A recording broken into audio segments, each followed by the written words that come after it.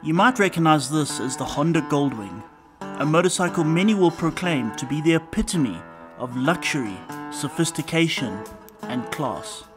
It cradles a flat 6 motor, one of the biggest available in motorcycling.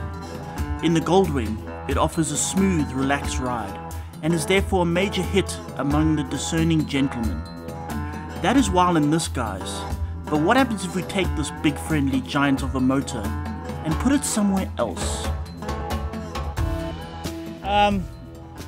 That doesn't look relaxed or sophisticated.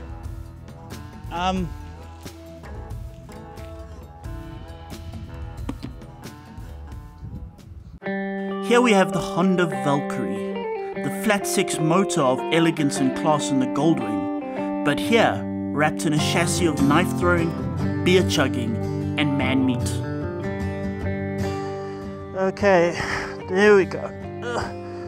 Okay, be nice. Don't hurt me. Turn on the key on the side here.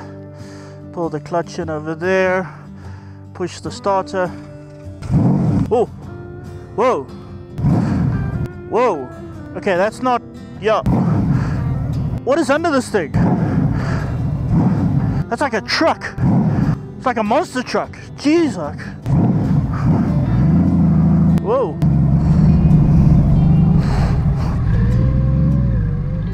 Clearly, this is not the suit-wearing dignitary found in the Goldwing. However, this is not the current 1800 Goldwing mill, but the older 1520cc version, pushing a somewhat more sedate 100 horsepower and 138 Nm of torque.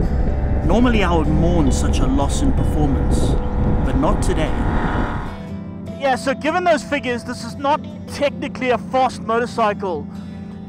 But as Ricky Gervais would say, I don't care. I don't care.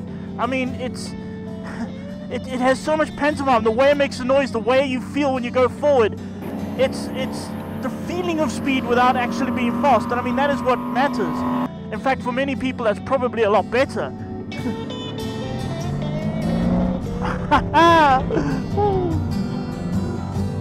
The headlines of this Valkyrie are all about the huge motor.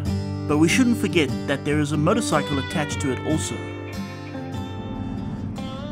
So this is a cruiser, but sitting here you wouldn't exactly know that, because unlike other cruisers which are all sort of foot peg forward, hands in the air like that, this isn't like that. I mean, the foot peg's sort of below me instead of, you know, out front, and the reason for that, I suspect, is the fact that there's a whole lot of engine in the way, so they can't do that. But the upside of that is that while it might lose a lot of street cred, it does gain in comfort, because having your feet forward and the handlebars high is not comfortable. In fact, it's rather painful after a while. So what happens here is that you have all the street cred, people think you're cool, but meantime, if I close my eyes, I may as well be sitting on a Goldwing. It's the best of every world. This is an American motorcycle, so naturally it has had half a mountain's worth of steel and chrome put into it. In fact, it has 327 kilograms of steel and chrome. Yeah, so as you can imagine, this is heavy. It's really heavy. In fact, what you think you're seeing here is the bike being pulled down to the earth by gravity, but no, what you're actually seeing is the earth pulled up to the bike. And yeah, that has a profound effect. I mean, it feels solid and stable and kind of everything, especially around corners where, well, I mean, corners aren't really a thing. I mean, they're just a thing. Those things in between the straights where you get to open up and make a lot of noise. In fact, I don't think this bike so much goes around corners as the whole entire earth turns to suit the motorcycle. So as you probably picked up, this is not a new motorcycle. In fact, this is a 2004 model off the showroom floor of Fire It Up, who seem to somehow find exotic motorcycles like this. This was never actually brought into South Africa. I don't know why. Maybe they think we're not, you know, American enough. But as you can imagine, 2004. I mean, there's not that much technology going on here. In fact, if you want electronics, well, it's got spark plugs, and that's really about it. And that kind of suits a lot of the Americans, I think. I mean, imagine that. It's like, you know, we don't want no commie electronicals, no didgeridoo, things like that. In fact, it doesn't even have ABS. I mean, when was the last time you rode a motorcycle that doesn't have ABS?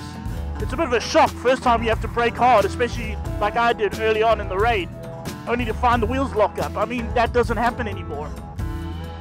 But it is probably part of the reason why this bike has lasted the way it has. I mean, it's got a choke. You pull the lever there to start in the morning and it's a choke. Because it's got carburetors. I mean, carburetors, remember those? And it's brilliant. It means you can maintain it very well yourself, and there's very little things that can go wrong, and that's why this bike feels brilliant. I mean, that and the fact that Fire It Up will always kind of make sure they get good motorcycles. They'll look after the motorcycles, they'll give it a thorough go through. I mean, I look at it, it's got these old school dials in miles per hour because it's American. Old school idiot lights, old school switches. Everything is very old school. It feels good. And of course this giant engine, this massive, wonderful, giant, noisy monster of an engine. That is something I don't know how much longer we're going to see either. Maybe it'll just be all electronic. Wouldn't that be an absolute shame? I like electronic, but we're going to miss this. I'm going to miss this.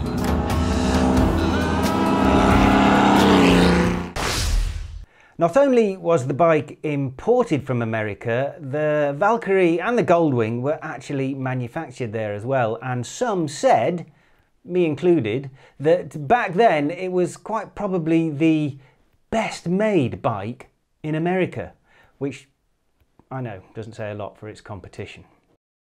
However, it didn't prove quite as successful a model as Honda America had probably anticipated, and that's more than likely down to the fact that for a cruiser, it didn't have what cruisers need, especially over there in the US of A, and that is, of course, a ruddy great big V-twin.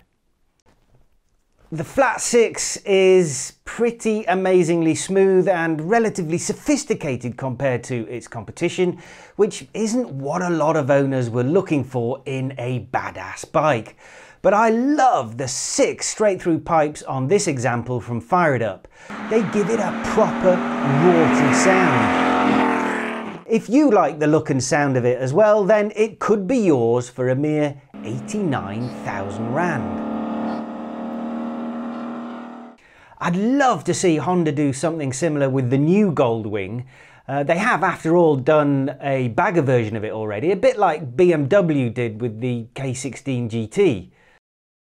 BM has hinted with previous concepts that it might actually do a naked version of the K1600, which I reckon would be utterly fantastic. Though I think, to be fair, they're probably preoccupied at the moment with the impending launch of the R18 Cruiser.